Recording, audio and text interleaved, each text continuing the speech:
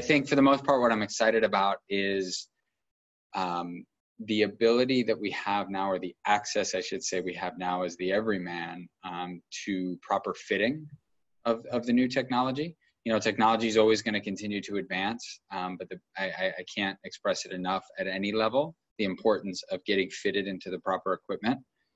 And it's more than just how tall am I, how long are my arms, how long are my legs. It's more, you know, shaft flexes, shaft weights, swing weights, what golf ball you're using. You know, these are things to keep it in perspective. You know, Ben Hogan would take years to find a driver that was best for him. Years. You know, they'd get these old giant staff bags where they'd have hundreds of different head and shaft combinations, and it would literally take years on tour for them to get it dialed in just the way they wanted.